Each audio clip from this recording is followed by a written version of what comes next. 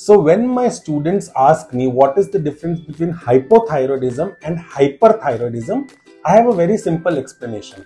Hypothyroidism is like a breakup you've had. So you feel very sad, you are gaining weight, females are not having menses, there is constipation, you are depressed all the time, you feel cold, you don't feel like meeting anybody, and you're having very dry skin because you don't take care of your skin, right? But on the other hand, hyperthyroidism is like pehla pyar. You're hyper excited all the time.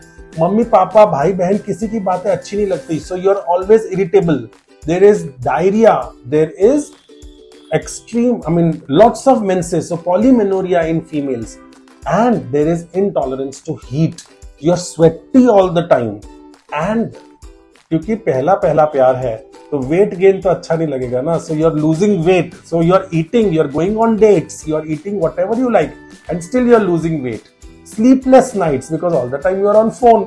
So that is hyperthyroidism. So hyperthyroidism is hyperexcitable state. T3 T4 is raised, TSH is low, and this is pehla pyar. Whereas hypothyroidism is hypoexcited state.